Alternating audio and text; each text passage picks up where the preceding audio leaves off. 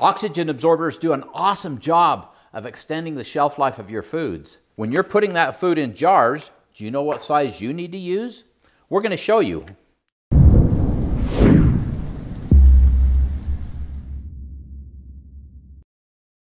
Hey, Provident Preppers, I'm Jonathan. And I'm Kylene. I love jars.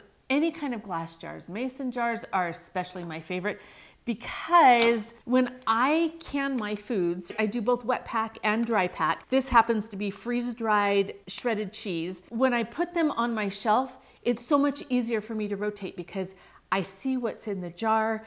I can reuse the jar, and quite frankly, I never reuse the lids with wet pack, but I reuse the lids with dry pack. But I think it's just beautiful to have them on the shelf and to go down there and see that I have the bottle of freeze-dried shrimp and know that this can be good for many, many years on the shelf, but it's also super convenient when I want to have it for dinner, and we like to rotate through our food. So I am a huge fan of glass jars for storing stuff. I recognize what are the two dangers for storing in my beautiful glass jars. Right, and that is light, which does degrade your food, but in a dark environment, that issue goes away. The other one, of course, is breakage. And that just happens once in a while, but not very often. But one of the things that's really important for us to do is to use oxygen absorbers in them, because what it will do is it prevents the food from oxidizing because it removes all of the oxygen from the environment. That way, the quality of the food lasts significantly longer. And so for us, that's a really valuable step. It's a little bit tricky understanding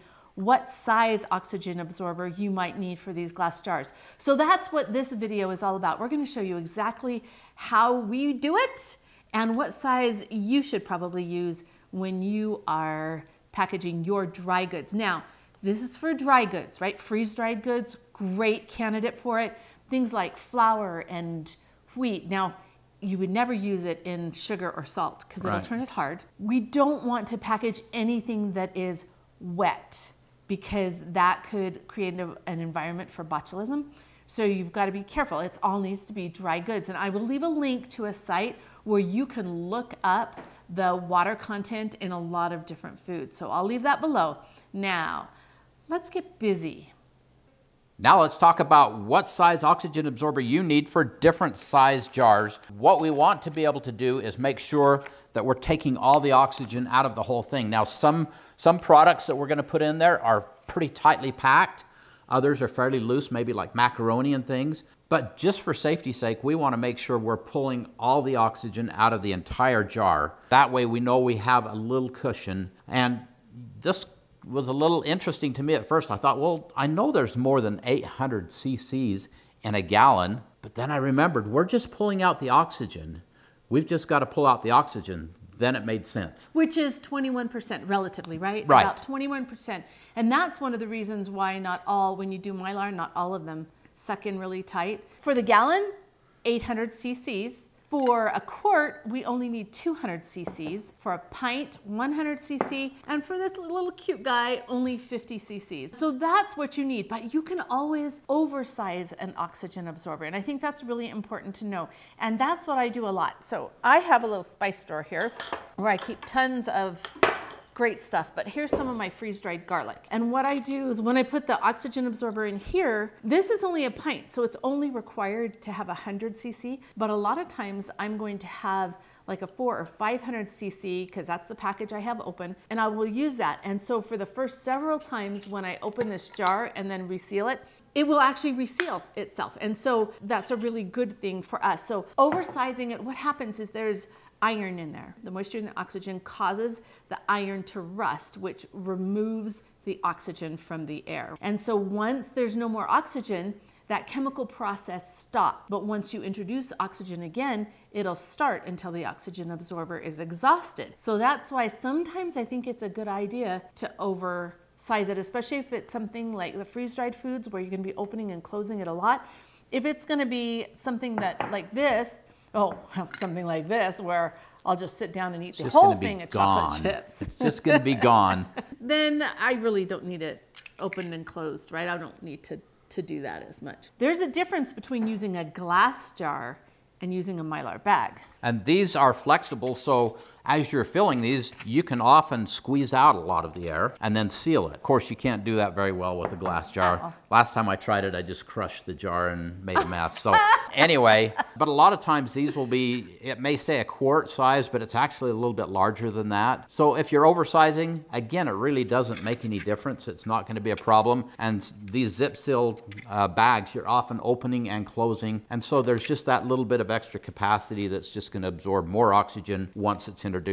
But there is a problem with undersizing it, so you do want to be careful about that. Right. Now, one of the other things that we do a lot with our freeze-dried food is to vacuum seal it in addition to using an oxygen absorber. When you vacuum seal, you're sucking all of the air, including the oxygen, out. Right. But with the freeze-dried, it's very sensitive to the moisture in the air, and the oxygen absorber won't always suck this down. The oxygen might be removed, but there wasn't enough force or whatever to suck it down. And so I feel better in my storage if I'm looking at this and this is popped down and I know that it's secured. So a lot of times what John will do is he'll vacuum seal it for me. So then we've got double duty. We've got the oxygen absorber, but we're also pulling most of that oxygen out, which again is going to make it so that when we open this, it will have even more capacity. The really nice thing that I like is, like you said, having that lid pop down. You have that little feeling of security. Okay, I know this has not been compromised, that the lid is not leaking, because that's still sucked down. So my favorite thing to use is actually the freeze dryer to vacuum seal it. But sometimes you can't do that because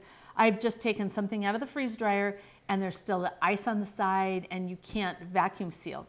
And so if the freeze dryer is not available to vacuum seal it, then we use our little Food Saver. It does an awesome job.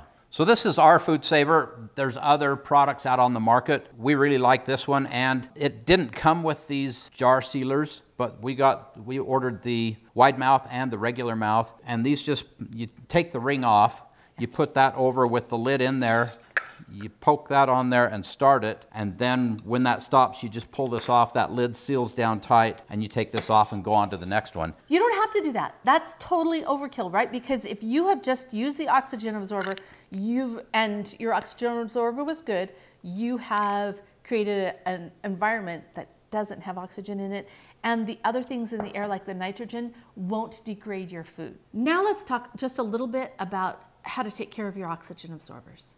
You can purchase oxygen absorbers in all kinds of different packages. These are from Harvest Right, and they've actually started doing the 700cc oxygen absorbers for theirs. Talk to us about that, John. Well, the only downside is they are fairly large, which might make it a little harder to get it in some containers, and it takes up maybe a little bit more room. But again, when we talked to them about this, they said oversizing is a good thing. They get them for the same price, apparently, whether it's a 700 or a 200 or a 400 or a 500. So they just said they've gone to 700 because they'd rather have that little bit of overkill, and I totally agree with that. I think that's a great way to go. Especially with the freeze-dried foods. That's different than the regular grains and things like that. The freeze-dried food is very susceptible to moisture. Now these oxygen absorbers are from Pack Fresh USA, and they come in all kinds of different sizes. You can buy them like this. This is one that I already opened. This was only the little tiny 100 cc's. Now with the oxygen absorbers, it's tiny. When it's soft like this, you know that it's fresh. Well, pretty close, you know that it's fresh. As it's exhausted, it will get hard and crunchy.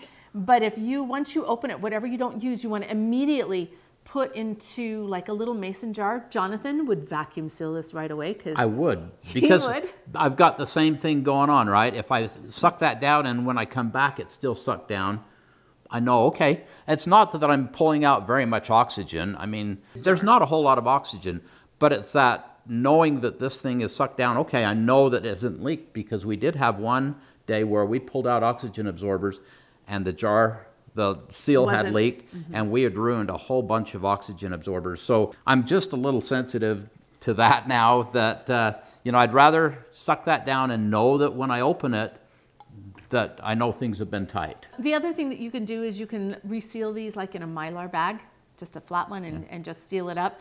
But the smaller the jar, the less amount of oxygen is in here, and the sooner that chemical reaction will stop. So I really like to use these, and even the ones from Harvest Right that are bigger, I can fit them in one of these while I'm waiting. So there's a little indicator in here. This bag has been vacuum sealed when it comes to you, and this indicator should be pink or a really light color. Once this is exposed to air, it turns dark. You want to make sure that you work as quickly as possible with the oxygen absorbers because you don't want them to be exposed to air. So we get everything all set up. I'll put the oxygen absorber in the bottom. I know a lot of manufacturers recommend you put it in the top, but for me, I prefer to do it in the bottom. So I'll put it in the bottom of 4 or 5 jars, seal this back up, and then I'll quickly fill up these jars. I tap them down. I always tap them down really good to get as much in that jar as I can.